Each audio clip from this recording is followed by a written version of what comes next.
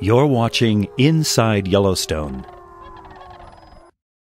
The Artist Paint Pots Trail is located on the west side of Yellowstone, just north of Gibbon Falls. Called paint pots for their colors, these mud pots are just far enough off the beaten path that you can get away from the crowds.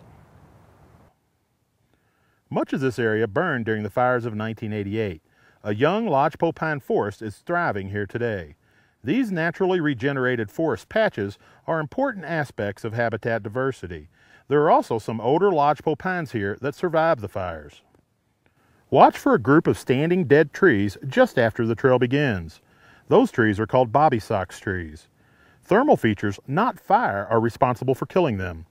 When they were alive, the runoff from nearby thermal features flooded the area around the trees.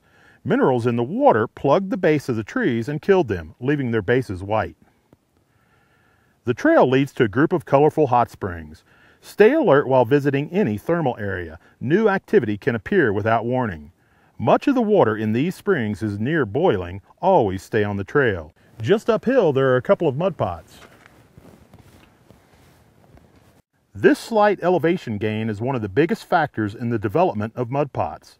The water supply is more limited higher up the hill. Where hydrogen sulfide gas is present, microorganisms help convert that gas into sulfuric acid. The acid breaks down the surrounding rock into clay and mud pots are formed.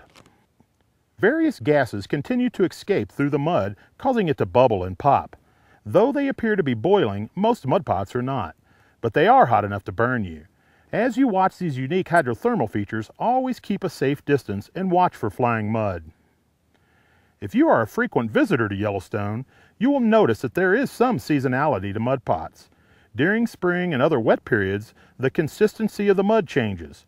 During extended dry periods, some mud pots can dry and become fumaroles or steam vents. The view of Mount Holmes from the top of this trail is spectacular. Enjoying a little panorama, some hiking, and a few thermal features? Now that's Yellowstone.